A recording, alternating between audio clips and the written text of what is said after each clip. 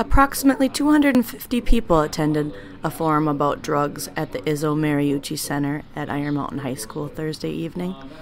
It was standing room only as the group of parents, teachers, students, and concerned residents heard from law enforcement, the medical community, public health, and addiction specialists.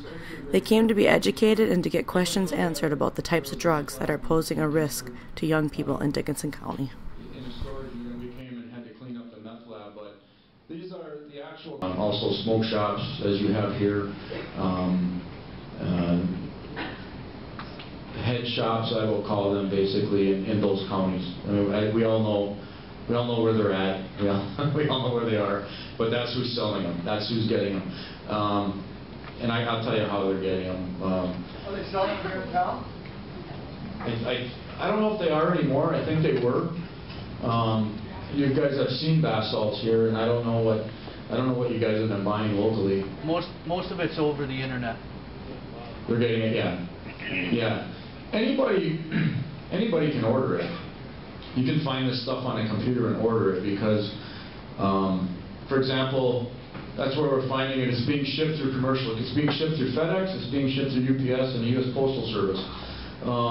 So what they do is they order it, and it gets sent to your house. Now, there's a lot of people selling this stuff out of their house. There's people ordering boxes of it, getting it delivered to their house, and then now you have the proverbial train of cars coming to the house to buy it. We've had as much on the bottom here, as much as $3,500 on a COD delivery. Now, I haven't seen a COD delivery since I was a kid and ordered a record off TV, but kids don't know what records are. But